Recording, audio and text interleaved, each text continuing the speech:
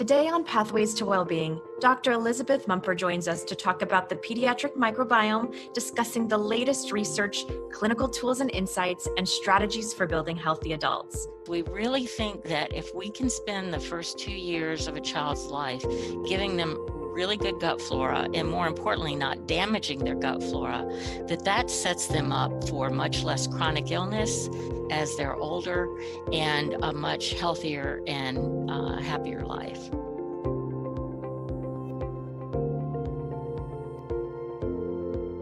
Dr. Liz Mumper is the president and CEO of the Rimland Center for Integrative Medicine in Lynchburg, Virginia, which provides personalized pediatric care for children with neurodevelopmental problems. Her general practice is Advocates for Children Pediatrics, and another part of her practice, Advocates for Families, is devoted to the care of children with autism and other neurodevelopmental conditions and their family. Welcome, Dr. Mumper. We're delighted to talk with you today on the podcast. I've heard you speak before about a rising tide in medicine and how more and more health professionals are recognizing the need for a paradigm shift that really focuses on an integrative and whole person approach. As a parent and a physician, I'd love to learn more about how a dysbiotic pediatric gut potentially impacts things like immunity, susceptibility to disease, and health recovery, and certainly resiliency, which has been a big topic of conversation in 2020. So I'm hoping we can begin our conversation today talking about the relationship between gut dysbiosis and the development of chronic disease in pediatric patients. How do you believe that the functional medicine model is particularly well suited to address the needs of this population? Well, fortunately, children are usually pretty resilient. So I think that if we get out of their way sometimes, that is probably our most important job. For example, we know we've done a lot of harm by overusing antibiotics, and I'm very concerned that many babies get either proton pump inhibitors or antacids for what is probably just physiologic reflux that they will grow out of. Both of those things have really significant downstream effects on the gut. So in our practice, we're very aware that a good immune system begins in the gut, and that the first 1,000 days of life are really important for establishing a good gut flora and developing oral tolerance. So when we get a new baby in our practice, we look at historical risk factors that put that very precious microbiome at risk. Things like being born by C-section, or having antibiotics during delivery because the mother was group B positive, or if the mother isn't able to breastfeed and so the baby is deprived of those lactobacillus and bifidobacteria that are such a good foundation for a robust gut flora. So we know that chronic inflammation is very much tied to deficiencies in the microbiome. One of the disadvantages of our industrialized society is that it has affected our gut microbiome. We're essentially suffering from an epidemic of absence, as one of the authors of a wonderful book that is by Manoff talked about. So we don't have as much vitamin D as we used to because we're not outside as much and we're working inside and on computers. We're under this sort of chronic stress of day-to-day busyness of life, which is very different from the past where, we had these punctuating times where we were under stress, but it wasn't unrelenting. And then we're not being exposed to as many natural beetles and parasites as we once were. And one of the effects of that is that we end up being more prone to things like autoimmune disease or chronic inflammation. So I'm really passionate about looking at this first 1,000 days of life as a really sacred time and really trying to look at how not to hurt that emerging microbiome. That's a big part of what we do in our practice, is to try to nurture and protect that. So one great way to do that is to support breastfeeding so that your parents in your practice have access to lactation educators so that they can hopefully breastfeed for a year or longer, which is one of the best ways to give the child a really good start with a really good set of gut flora. That's brilliant. I love how you spoke about the first 1,000 days, because this really ties into the functional medicine timeline and how we really need to be aware of those both prenatal and early childhood factors. There's so many aspects of the timeline that can impact the development of chronic disease moving forward. So that's a very stark example, and I think that's a brilliant way to lead into how these markers on our timeline, like I said, can predispose us to health outcomes later. What are some clues of gut dysfunction in a child? What can we look for and correlate back to the timeline of what might have happened? And can those clues that you're looking for include things like behavioral or neurodevelopmental issues? Yeah, that's actually quite true. So it's really important to take a good history. One of the adages in pediatrics is that if you take a careful history, the parent or the baby or the child will be able to direct you to the diagnosis over 90% of the time. So I'm concerned about things like C-sections, lack of breastfeeding, getting antibiotics early. And I'm also concerned about getting hepatitis B at birth, because that vaccine is grown in a yeast protein, and I'm concerned about the potential to dysregulate the emerging gut flora. So when we have babies in our practice that have those risk factors, we look early on at doing things like infant probiotics. Now, you can look at stooling patterns to get some clues about dysbiosis, and probably one of the best clues is that if the baby has very foul-smelling stools. Stools of breastfed babies are actually not foul smelling at all. So if you have a formula fed baby, the odors are going to change. But when they're very foul, that makes us think that there may be some gut bacteria that are fermenting or otherwise creating metabolic products to make the foul smell. But one of the things that's hard to figure out when you're looking for gut disease in young children is that since they can't really talk, you have to look at all kinds of physical exam clues and behavioral clues to see when they're having a problem. So for example, a classic sign might be a child holding their belly, but a lot of times we'll see children who drape themselves over the end of a sofa or push themselves up to the edge of a coffee table so that they can put pressure on their belly to relieve their pain. Sometimes they'll just be real irritable. Sometimes they'll have trouble falling asleep at night, especially if they have reflux problems. Sometimes with reflux, you'll see them pushing on their chin, which is an interesting sign that I don't think we really think about when we're doing adult medicine. And then the issues of the behavioral changes. So one of the things that's been most interesting to me working with a population that includes a lot of kids with autism is the fact that we now have a bunch of clear scientific evidence about the way that gut pain can affect people's behavior, and immune dysregulation can affect children's behavior. So for example, one of the abnormalities we often see in children on the autism spectrum is that they have some abnormalities in something called tumor necrosis factor beta. And this work was done by the folks at UC Davis, and they were able to directly show that different levels of tumor necrosis factor beta correlated with either positive behaviors or negative dysregulated behaviors. We also know that things such as allergy spikes will affect children's behavior. So a doctor named Dr. Boris, who was a pediatric immunologist many years ago, did a wonderful study where he looked at his children with ADHD, and he also did the same thing with children with autism. And he was able to show this very tight correlation between the children who were starting to have difficulty with needing their ADHD meds changed or having more difficult behaviors if they were on the autism spectrum, when the pollen count was spiking. And the charts were quite striking in themselves. So we definitely know that there's this very big communication between the immune system and the brain, and that what's happening in the gut influences the brain.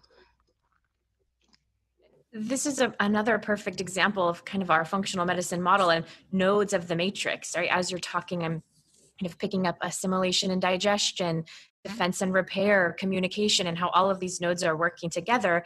And we need to support all of them, many of them in combination. So uh, when I'm working with adult patients and I'm suspecting that there's gut microbiome imbalance or dysbiosis, I'm often doing comprehensive stool analysis. But I imagine that's not maybe as common in the pediatric population. So I'm hoping to get a little insight from you about, what's your initial assessment step if you suspect that there's some gut dysfunction happening in a pediatric patient? Well, if I can get some sense just from the history in infancy, that's helpful because our microbiome changes as we age. And in infancy, the normal microbiome classically has a lot of strains of lactobacillus and a lot of strains of bifidobacteria. And so sometimes we will empirically treat infants if they've had courses of antibiotics or if they're starting to have eczema, which we view as a skin window into the immune system to see that there's a leaky gut probably. We, in older children, will do CDSAs, and that can be very helpful because it will let us look at the presence or absence of inflammation. It will let us look at the values of the fecal secretory IgA, which can be a very nice clue. And it will look at digestive factors too, so that we might be able to figure out if we need to give the child digestive enzymes in addition to probiotics. So yes, we do use CDSAs. There are labs where the norms don't really fit under the age of 2. So sometimes we have to do our best using clinical judgment and empiric interventions until the child reaches that age where we can send off those studies. That is the perfect lead in to my next question. So we know we need to do something and now we need to make a treatment. For pediatric patients, do you have some advice of giving a probiotic or prebiotic supplements versus trying to get those in food sources? Yeah, so, our approach is always that it's better to do it with food if you can. So when babies are very young, you are typically able to sort of train their taste buds. So, if you have a parent that starts out giving the child, sweetened Cheerios as soon as they can start handling some solid foods, then they're going to want to continue to get that. But if you've got parents like we do who start giving their kids sauerkraut when they're like 9 months old, or a little bit of pickle juice, or a little sip of the mom's kombucha, then babies will very much adapt to that flavor. So in our practice, we do introduction of foods a little differently from what I was taught in my pediatric practice long ago, where we were taught to start with rice cereal. We like to start with avocado or a vegetable like sweet potatoes or squash. And we want the baby to have at least 3 or 4 vegetables before they ever get the flavor of the sweeter fruits. And then we do like to introduce these prebiotic foods early on. We also use probiotics. There are probiotics specifically made for infants, which has like 6 strains of lactobacillus and 6 strains of bifidobacteria. Then there are other probiotics that are formulated for toddlers and young children that are also pretty heavy on lactobacillus and bifidobacteria, but sometimes add in some other organisms such as certain probiotic strains that include a strep. And then, adult probiotics are a little bit different altogether. But in our practice, actually, probiotics are our first treatment for constipation. Most people don't really think of that first off, but one of the things that probiotics do for children is to help peristalsis, so help them move the stools through the gut so that they don't become constipated. We also really like the way that they make it harder for pathogens to adhere to the gut wall. And so on probiotics, they're not as likely to get a devastating gastrointestinal illness. And remember that probiotics also help us make really important vitamins. So we have a pretty low threshold for doing probiotics in infancy for those kids that are at risk, because we really think that if we can spend the first 2 years of a child's life giving them really good gut flora, and more importantly, not damaging their gut flora, that sets them up for much less chronic illness as they're older and a much healthier and happier life. Yeah, you've definitely highlighted several supplement, dietary, lifestyle interventions that we can take to set children up for success, for health into adulthood. What advice do you have when collaborating with parents on implementing these therapeutic treatments, when there needs to be a diet change or adding a supplement? How do we encourage sustainability of these interventions when maybe the whole family might need to get involved to make it work? So we definitely have to meet parents where they are. And the longer we do this, the more we just keep asking for feedback. And we say things like, if I told you that I thought it would really help your child's behavior if you went gluten-free, is that something that you would consider doing? And you'll either get the answer of yes, whatever it takes, because the behavior is driving us nuts, or no, I grew up having a bagel every day for breakfast and a roll at dinner, and that would be really hard. So it's sort of an assessment of what their goals are is really important. For our first step, we typically just try to work on cleaning up the diet. So typically I won't immediately go to gluten-free, casein-free, mitochondrial specific, or, whatever, paleo, pegan, whatever we might be thinking about, until we just get them to get rid of the junk. So we usually give a little speech about how humans weren't really designed with the enzymes to break down the preservatives that are in food now, and how we've all been a part of this really big experiment over the last 50 to 100 years where our food's now coming from factories instead of from gardens. And our first work is to get them to just give more vegetables and give less processed foods. If we can get them to take away sugar and simple carbs, that typically has a big effect on balancing their blood sugar. And that in itself often really improves their behavioral swings. And so we talk a lot with parents about the importance of giving proteins and good fats through the day so that the child's blood sugar is stabilized.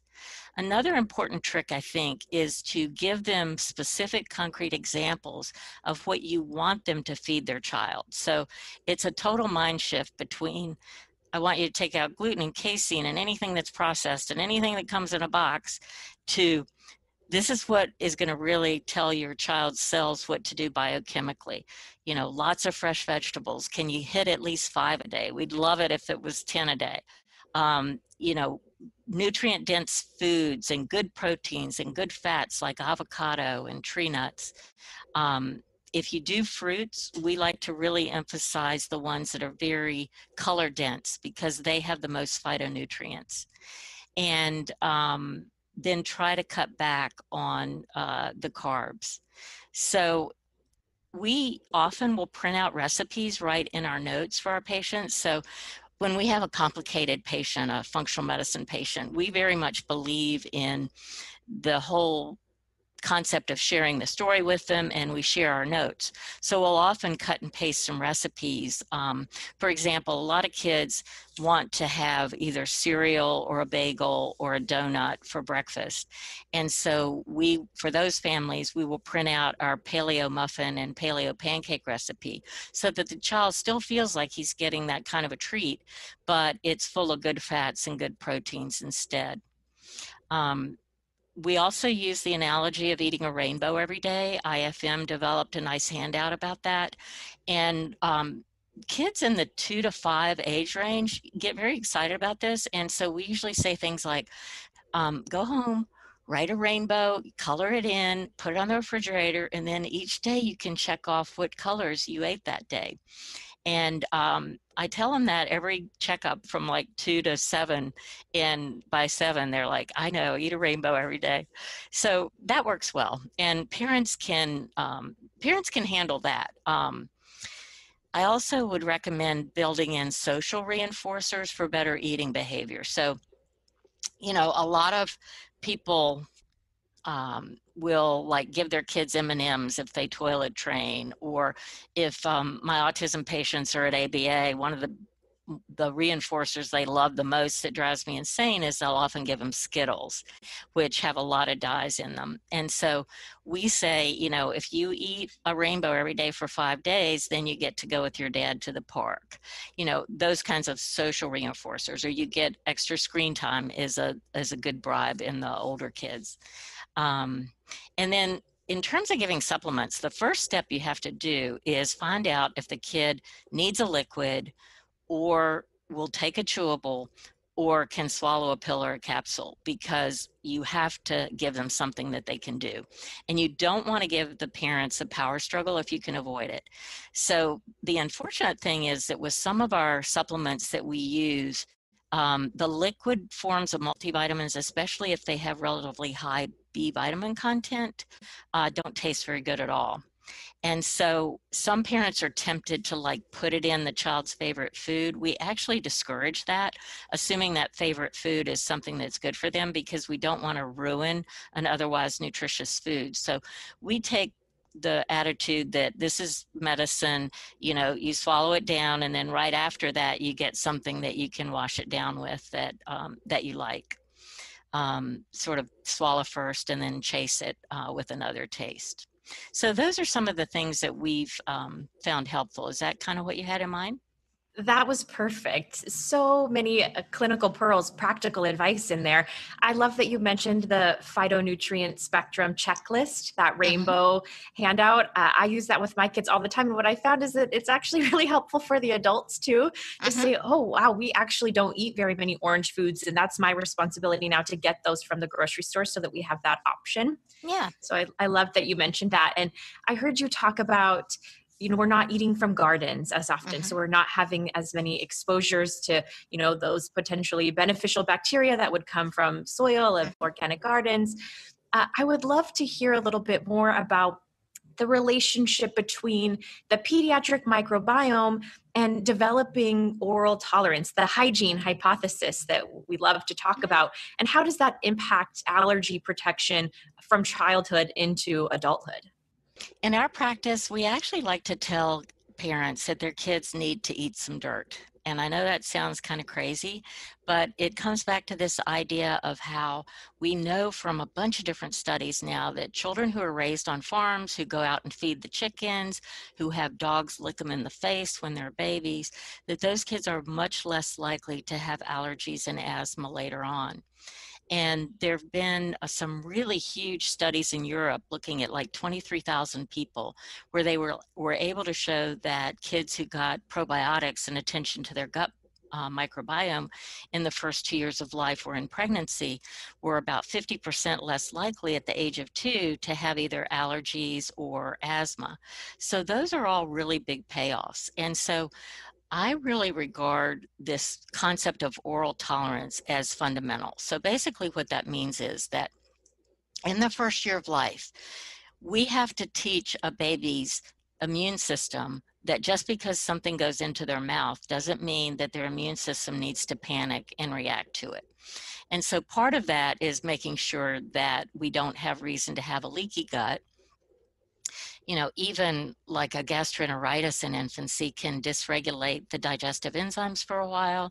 And chronic inflammation is going to make it more likely, or especially chronic fungal infection, that the child does have a leaky gut. So if that happens, we can do, the 4 or 5 R steps to work on that.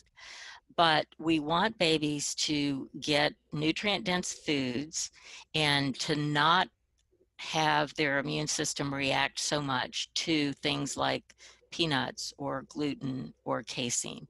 So this has prompted a bit of a controversy about how we should feed kids in the first year of life. it used to be that we would delay introduction of peanut because we thought that there were so many people having peanut allergies that that would make sense to avoid a bad reaction in a really young baby. But now the evidence suggests that we should give very small amounts so that they are able to develop over time oral tolerance to that. It's also helpful if they can start gluten at a time when they're still breastfeeding. That seems to be very much protective against having problems with gluten later on. We just know that it's not only the sort of infectious disease immune aspect of the gut flora, but there's also a whole metabolic aspect to it where our gut floras are influencing our behavior. It influences how we can metabolize our drugs. One of the examples is your ability to detoxify acetaminophen, which is Tylenol or paracetamol for people from Europe and Australia, is very much dependent on how good your gut flora are at helping your body metabolize that. So lots of good reasons to work hard on that. It's important to realize that there are a lot of things that happen in public health that decrease the prevalence of infectious diseases. Things like having refrigerators and having, sewage plants and better sanitation practices, all those things. That has decreased the amount of acute illness. But we've seen this sort of swap between, we don't have as many acute childhood illnesses, but we have more chronic illness. And the very sad statistic is that more than 50% of American children now have at least one chronic disease. So this idea of, doing a garden with your kids, letting them dig in the dirt, having a dog in the first year of life to lick your child, all those things sort of help you not react so badly with overdeveloping your Th2 immunity, the part of your immune system that gives you allergies and autoimmunity. And I think that in terms of doing really nutrient-dense diets, it's really important to think about how that helps your innate immune system. So the innate immune system is sort of your first-line defense. It's very nonspecific. It's going to help you in a variety of situations, as opposed to very specific targeted interventions that aren't as helpful in a global way. So does that make sense? That makes great sense. You've really highlighted. We talk all the time about the importance of fresh, healthy, whole foods, but I think you've really highlighted how that's actually very important for how your immune system is developing. And my question to you is, we've had so many conversations lately about access, right? Access to functional medicine, access to fresh fruits, healthy foods. When we consider potential barriers that our patients might be facing, whether that's financial, cultural, social, time constraints, all of that, do you have any clinical pearls of for practitioners how we counsel patients on overcoming some of those barriers to have access to these treatments and interventions that you've highlighted for us? Yeah, it's really a very difficult situation because in pediatrics in particular, the insurance industry reimburses best for very short acute visits. And if you can do 4 or 5 short acute visits in an hour versus me spending an hour and a half with a patient, literally it's 3 times the reimbursement if you're doing the short, quick stuff. And so the incentives in a typical practice that is driven by the insurance industry is for in and out quickly, high volume. The work we do is not quick, and it takes some counseling. And so there are financial barriers, and I feel terrible about that because I see my patients who have Medicaid, and I would like to give them a probiotic, but sometimes the parents can't afford that. And Medicaid will pay for 6 or 8 seizure medicines, anti-inflammatories, prescription medicines for reflux, asthma medicines, allergy medicines, but they don't pay for things like probiotics or a good multivitamin. So we do have a very divided system in our country, and I think that's become even more clear over the last 6 months. So a couple ideas that we try to do. One is if you can create smart text that explains concepts that you pull into your note, then you can send the patients home with that, and you don't have to spend as much time in the office going over that, which, is time and therefore costs money. We do a very long intake form, and we still sort of tell the story back to the patient, but by having all that information ahead of time, it allows me to sort of formulate my concept of the case. And then I go through and say, now I want to clarify this point here, tell me more about this reaction, or tell me more about the antibiotics that your child had.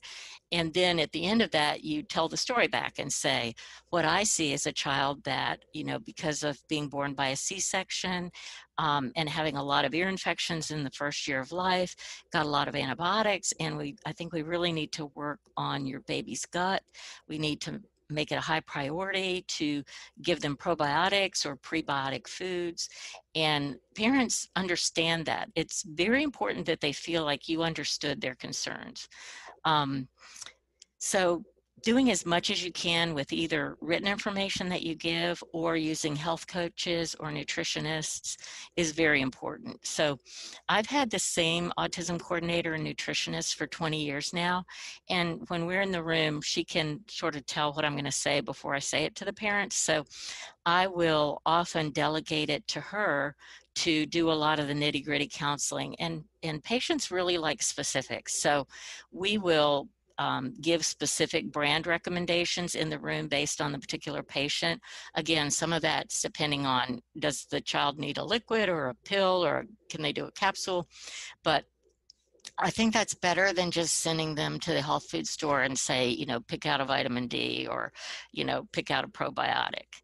So food deserts are horrible. I really lose sleep worrying about kids in the inner city that have all the socioeconomic challenges, sometimes racial challenges, and their access to food is the 7-Eleven, and I just watch their health get worse and worse over the years, and I wish we had a good solution for that. I know that there are a lot of good people in this country trying to really look at the whole idea of food as pharmacy and food as, your medicine. And I hope that they're successful, because that is so fundamental. Yeah, I love how you always bring it back to the importance and the power of retelling the story, just so that a patient can kind of understand how the events of their life or their child's life have influenced their health trajectory. So when I'm thinking about the timeline and thinking about some common themes that you've talked about for how we can prevent chronic disease, I'm hearing the birth, the method of labor and delivery is one consideration, access to lactation support and breastfeeding guidance, maybe some microbial exposure, a diverse microbial exposure in early life, certainly phytonutrient density and diversity in the diet.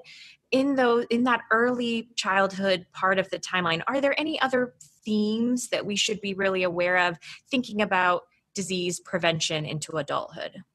Yeah, so those are all really good things. And to just take the breastfeeding a little bit farther, remember that if you were breastfed, you have less chance of getting inflammatory bowel disease, less chance of getting certain cancers, less chance of getting type 1 diabetes, less chance of having celiac disease. You're much less likely to have GI or respiratory illness that lands you in the hospital, and you're less likely to have allergy and autoimmunity. So that's why we devote so much time to breastfeeding support. The other thing I think is really important in looking at a timeline is to look at the frequency of prescription medications, especially PPIs or antacids early on, especially multiple antibiotics, especially recurring steroid doses for kids that have a lot of asthma exacerbations. So the medication history in childhood, I think, is crucial. I would also, for adults, look for any traumatic childhood experiences. So, for example, a lot of people now are adopting children from Russia or Romania or Korea, where they may have attachment disorders that are a result of being in an orphanage and not being touched for the first few months of life. And even if those kids come to America and get, nice homes and a loving family and good nutrition, that is something that is sort of psychologically imprinted and can have really long-term effects into adulthood. I also would look at family history of different illnesses that run in the family, especially looking for the themes of things that are either autoimmune or chronic inflammation or mental health issues. I think all of those have important bearings on your life as an adult. And so when you look at all that, one of the themes that often emerges, if you can't think of other things to do, is to treat oxidative stress and to do things that are anti-inflammatory, because there's so many different conditions that will benefit from those types of interventions that it's almost like you don't have to have exact diagnostic specificity. So those are my ideas about carrying forward to the adult world. Yeah, absolutely. We always talk about pattern recognition in functional medicine. And I'm wondering if, when we're thinking about, you mentioned family history, but in terms of the microbiome specifically, do you see patterns in families, for example, with siblings, that multiple siblings in a family might have gut dysfunction? We know that everything is individualized and that each individual will respond differently to things like stressors and antibiotic exposure and dietary exposures. But is that something you see commonly? Yeah, so I would say that when we're giving a food intervention or a diet change to a family, we really try to have the other siblings make the same changes. So it's really not fair to have little Johnny, eating broccoli and Brussels sprouts and his sister's having cupcakes all day. And typically, parents feed all their kids pretty similarly. So, there may be some changes, but usually the whole family can benefit. If both parents are obese or have eating disorders, that makes it an order of magnitude harder to do things.